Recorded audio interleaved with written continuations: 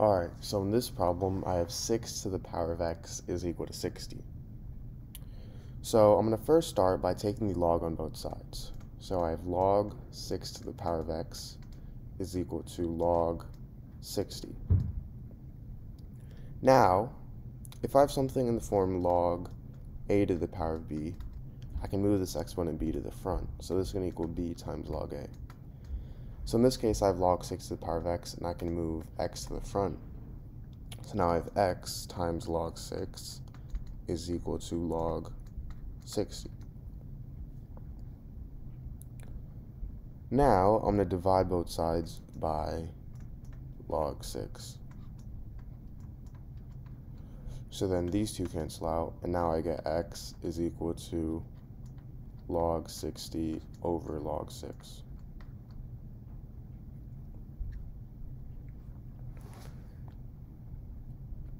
Now log 60 I can rewrite as log of 6 times 10. So I have this over log 6. And if I have something in the form log of a times b, this is equal to log a plus log b. So log 6 times 10 is going to equal log 6 plus log 10. And I have this over log 6. So now, this is the same thing as log 6 over log 6 plus log 10 over log 6. And log 6 and log 6, these two cancel out.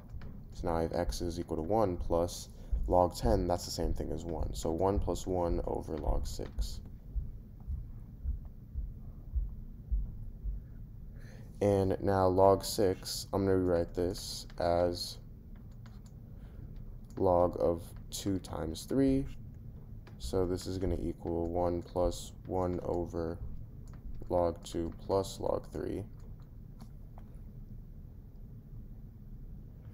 So now log 2, that's equal to 0.301 plus log 3, that's equal to 0.4771. So if I add these two together, I get x is equal to 1 plus 1 over 0.7781. And now 1 divided by 0.7781, that's equal to 1.2852. So now 1 plus 1.2852 is 2.2852. Alright, so in this problem, I have m squared minus m to the power of 3 is equal to 12. So to solve this, I'm going to first add m to the power of 3 on both sides and subtract m squared on both sides. So then these two cancel out, and now I have 12 plus m to the power of 3 minus m squared is equal to 0. Now I'm going to rewrite this as m to the power of 3 minus m squared plus 12 is equal to 0. Now to actually find the solutions for all the solutions for this equation, I need to first start by finding one and use that one solution to find the other ones. So we're going to do that by just simply plugging in values until we find 1. So if we start with 1, well, obviously if we plug in 1, it wouldn't work. 2, if we plug in 2, we have 2 to the power of 3, which is 8. 8 minus 4 is 4. 4 plus 12 is 16. 16 does not equal 0. But negative 2, let's see negative 2. So I have negative 2 to the power of 3 minus negative 2 squared plus 12 is equal to 0. Negative 2 to the power of 3 is negative 8. And negative 2 squared is 4. So I have negative 4 plus 12 is equal to 0. Negative 8 minus 4 is negative 12. So I have negative 12 plus 12 equals 0. Meaning negative 2 is a solution. So now that I know that negative 2 is a solution, I can use this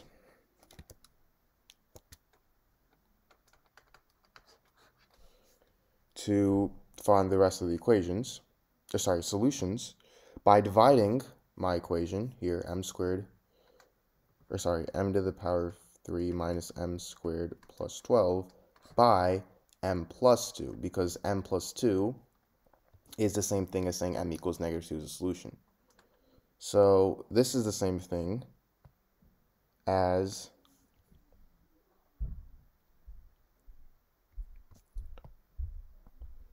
m to the power of m squared minus 3m plus 6. So now we have m plus 2 times m squared minus 3m plus 6 is equal to 0. So now to solve this, we have two equations. M plus 2 is equal to 0, and m squared minus 3m plus 6 is equal to 0. So obviously from m plus 2 equals 0, we already know that m equals negative 2. We already found the solution out. But from m squared minus 3m plus 6 equals 0, we have to use the quadratic formula. And I'm not going to waste you guys' time by actually plugging everything in, but you should get that m is equal to 3 plus or minus the square root of 15i over 2.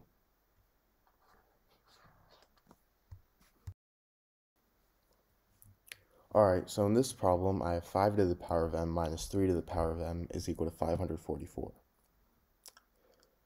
So I'm first going to let a equal 5, and I'm going to let b equal 3. So now I have a to the power of m minus b to the power of m is equal to 544. Now this means that b squared is the same thing as, remember, b equals 3, so it's 3 squared, which is equal to 9, right? So this means, and this also means that a squared, which is the same thing as 5 squared, is equal to 25. So this means that a squared minus b squared is equal to 25 minus 9, which is 16. And this also means that a squared plus b squared, which is 25 plus 9, is 34. So by knowing this,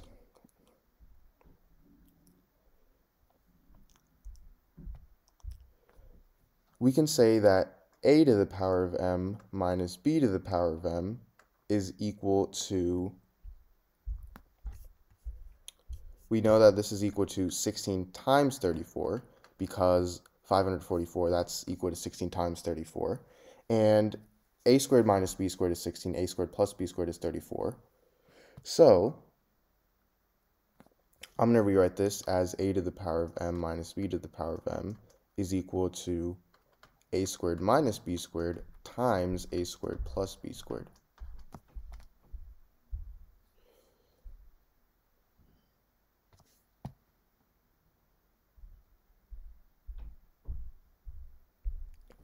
So now from here, if I factor out a squared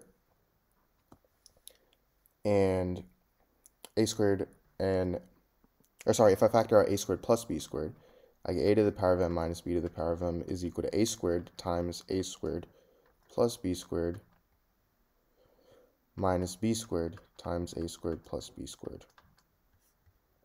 And this is the same thing as a to the power of 4 plus a squared b squared minus b to the power of 4 minus b squared.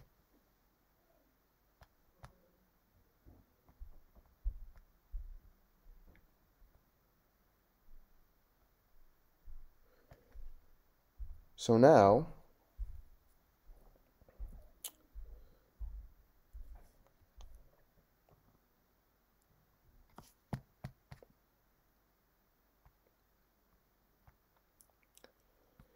I can replace a and b back in, or sorry, before that actually, this is going to be the same thing as a to the power of